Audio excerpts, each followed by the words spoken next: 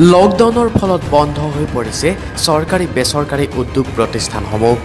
গ্ৰামাঞ্চলৰ বহু দিন হাজিৰা কৰা পৰিয়াল এতিয়া কৰ্মহীন হৈ পেটত গামোচা মাৰিবলগীয়া অৱস্থাৰ সৃষ্টি হৈছে।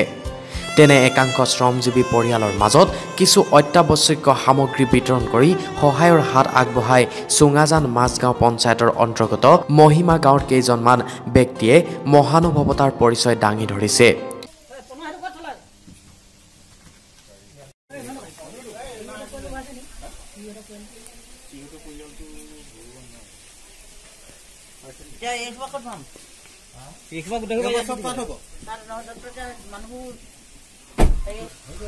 দৰাচলতে 4জন শিক্ষক 3জন সেনাবাহিনীৰ জোৱান আৰু 2-3জন ব্যৱসায়ী লগ হৈ চাউল দাইল আলু পিঁয়াজ নিমখ মিঠাতেল বিস্কুট চাবোন আদি অত্যাৱশ্যকীয় সামগ্ৰীয়ে সামান্য সকাহ দিয়াৰ উদ্দেশ্যৰে অঞ্চলটোৰ প্ৰায় 7খন গাঁৱৰ 70টা পৰিয়ালক সহায়ৰ হাত আগবঢ়াইছে।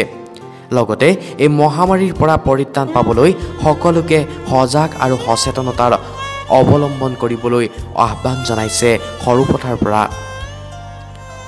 সচেতনতা অৱলম্বন কৰিবলৈ আহ্বান জনাইছে। কৰোনা ভাইৰাছে সন্ত্ৰাসৰ সৃষ্টি কৰাৰ সময়তে আমাৰ দেশ ভাৰতবৰ্ষতো লকডাউন সময়ছোৱাত বিভিন্ন পৰিয়ালে বিভিন্ন সমস্যাৰ সন্মুখীন হৈছে।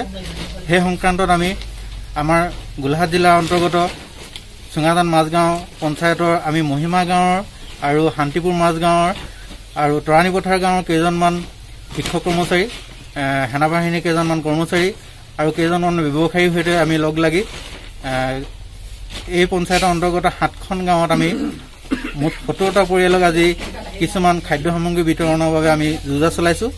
আৰু এই ক্ষেত্ৰত এই 70টা পৰিয়ালে সামান্য হ'লেও সকাহ পাব বুলি আমি আশা কৰি এই কামত আগবাঢ়িছোঁ।